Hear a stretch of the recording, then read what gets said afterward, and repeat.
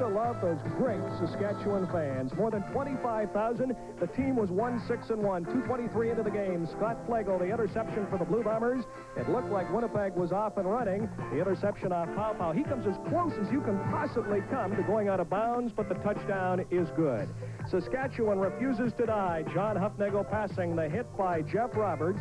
Rookie Billy Jackson scoops it up, 56-yard touchdown. They had a 2-point conversion. Saskatchewan in a shocker 30-25 to take some of the pressure off Coach Ruben Berry and General Manager John Herrera. Rider pride is alive and well in Saskatchewan.